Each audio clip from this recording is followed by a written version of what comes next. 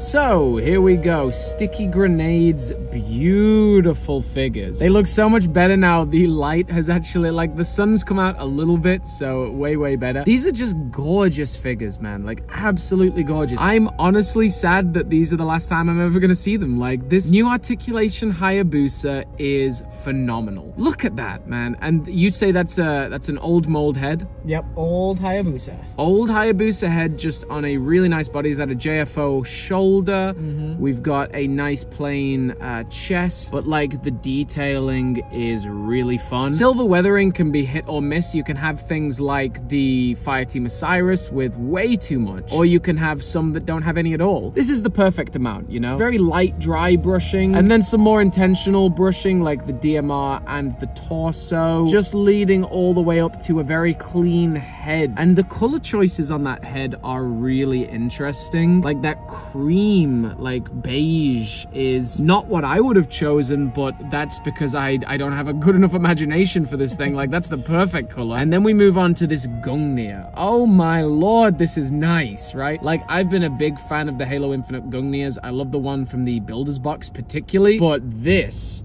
is so dope. And you say, does he have a cosplay with needles sticking out? Yes, so these are based off of his 2 cosplay armors that he has made. Wow, I'm gonna have to put them on the screen. Sergeant Skittles, yeah. So these customs are by StickyGrenade, and they're for Sergeant Skittles. You can follow them both on Instagram. I'll leave them as a pinned comment. Just marvelous, man. Look at that pink detailing on the, I just noticed that on his arm.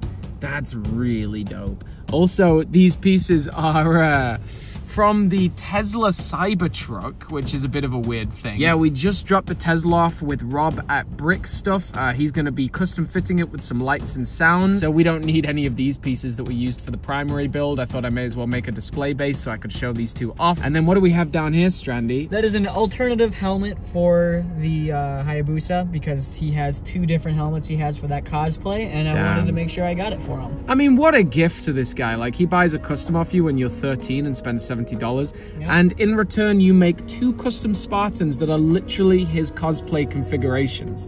That's badass, man. And then that blue highlighting. I love me a good painted energy sword any day, but this one has particularly nice blue. What? I just said energy sword?